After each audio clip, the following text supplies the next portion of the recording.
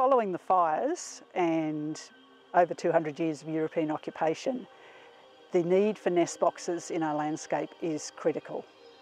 We will lose species to extinction across the landscape if we do not do something to replace the natural tree hollows that have been lost.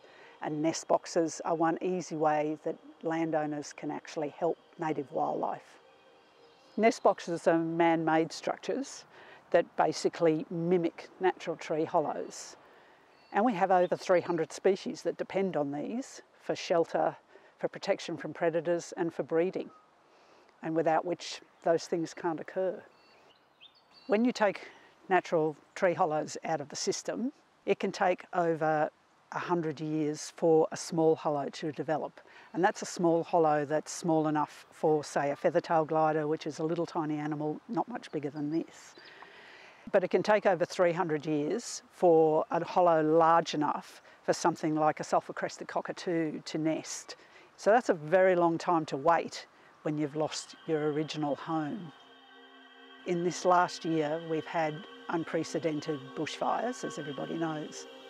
A lot of hollows run through trees, and so hollow-bearing trees are more susceptible to fire possibly than non-hollow-bearing trees, because the fire can get in the centre of them and it can burn away for quite a long length of time. The other thing is that after fires, animals tend not to like using burnt hollows. There is plenty of scientific evidence that they don't even like using burnt logs on the ground. They will not live under them. So we need to actually be aware that the animals have lost enormous amounts of habitat, particularly breeding habitat, so that things cannot continue to exist in some patches of vegetation. So nest boxes can play a crucial role in providing supplementary habitat for many species that are dependent on them. And individual species pick their hollows on their own individual requirements. So they will pick their hollow or their nest box on the size of the entrance hole. They will pick it on the depth of the hollow, so how deep it goes. They will also pick it on the size of the internal cavity and or on the degree of insulation. So there's a lot of things to consider when you're actually selecting a nest box. So you really need to think about what species you're trying to attract and then what its requirements are.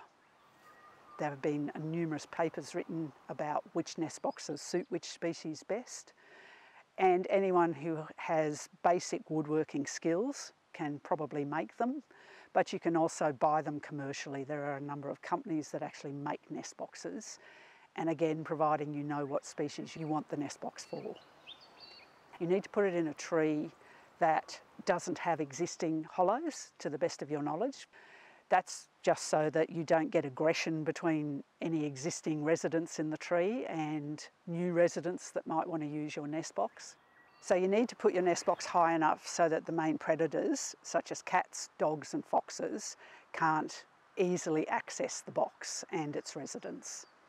So the other thing to be aware of is that your nest box may be attacked or used by native predators, and these can include possums, they can include gliders, they can include pythons and goannas.